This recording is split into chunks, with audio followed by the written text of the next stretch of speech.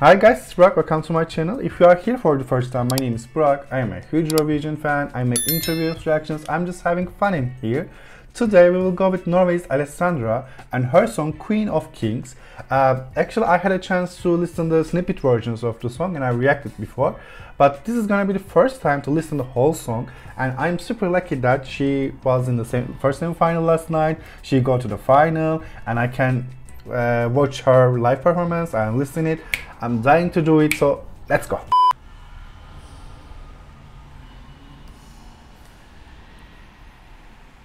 Okay.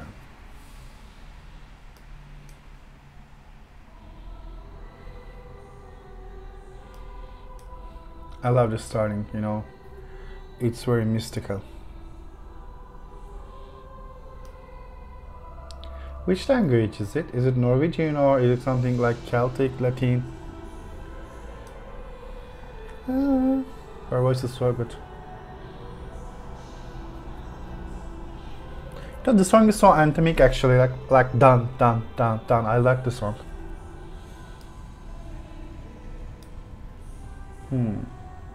Dark staging. I like her costume. You know, she is like Amazon warrior, or you can get that she's a warrior.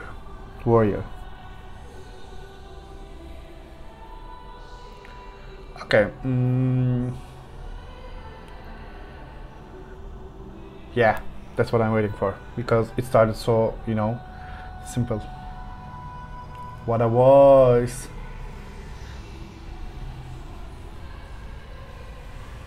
Her high note is so clear, and you know, she's singing so nice. She is like always doing like that.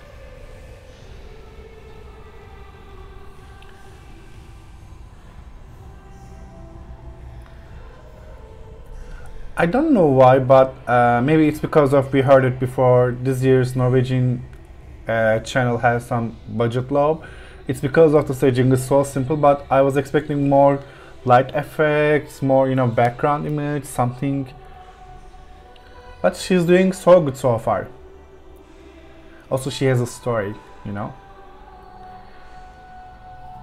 She's so comfortable with the high notes. Na na na na na na na na. Yeah, okay. This is good. I'm dying for this kind of, you know, songs that have already have a theme. Like a couple of years ago, we have a song called Witchwood or something like that. And I know that Norwegian people love this kind of songs, this kind of, you know, stories. This is giving me the same. Why whistle note? Yeah, staging can be more elevated for me, but her voice is so good. Maybe it's because of the, you know, auto-tune. I don't know.